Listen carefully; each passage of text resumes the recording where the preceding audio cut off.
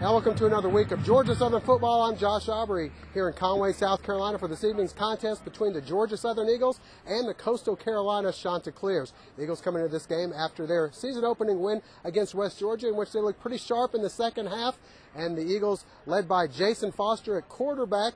Foster rushed for over 200 yards and 3 touchdowns and threw for over 100 and another score. Tonight they take on the Coastal Carolina Chanticleers, who come into this game with a record of 1-1. They picked up their first win of the season last week at home. The cat's out of the bag now. Everyone knows about Jayson Foster. Will that matter? Well, let's send you right out for the action.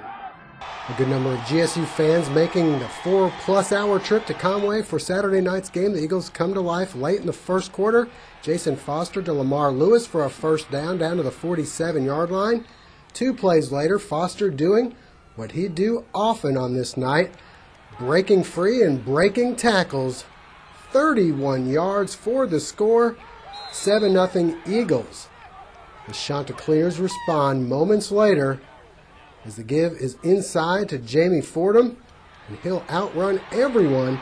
61 yards for the score, and in less than a minute both teams score, and it's 7-all. Eagles not done though. Lamar Lewis with a big game, 206 yards rushing. Foster would have an even better night though. More on that later. Here he goes. 36 yards for the score. It's 14-7. Georgia Southern on top. We move to the second half. GSU going to the air, but this one picked off by Keon Cunningham, who gets deep into Eagle territory. From there, Coastal goes to the big guy, 5'10", 250-pound Mike Tolbert, and we're tied as he busts free. 14-all, but the Eagles right back, and the give is to Zeke Rozier. He gallops ahead 36 yards to the Coastal 48-yard line. And it's Foster once again. And here he comes. 56 yards in for his 3rd TD of the half. 24. Make that 21-14 Eagles at the half. Get a bird's eye view of the second half action as Coastal quarterback William Richardson ties the game at 21-all with the sneak. Again, like a good heavyweight boxing match, the Eagles able to counter though. First, the fake punt on 4th and 4 from the 34.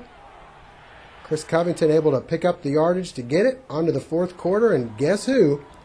Jayson Foster, nice moves, 18 yards, touchdown, Eagles 28-21. Again, the Chanticleers able to answer. Richardson deep to Santini Washington, and great catch, Santini. From there, it's the big guy once again. Looks like he fumbles it in. The refs rule it good, though. They'd missed the extra point, and it's 28-27 Eagles. A big play coming up here on the punt return. Mario Norman coughs up the ball. And Georgia Southern's Sean Gray there to recover for the Eagles. From there, stop me if you've heard this one before.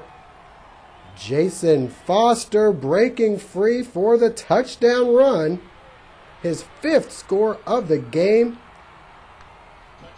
The Eagle defense then comes up with a big play. Dedrick Bynum with the interception. GSU would then march downfield on 2 plays. First, a long run by Lamar Lewis, and then, you got it, Jayson Foster's 6th touchdown run, 1 away from the NCAA record, and the Eagles win easily, 42-34.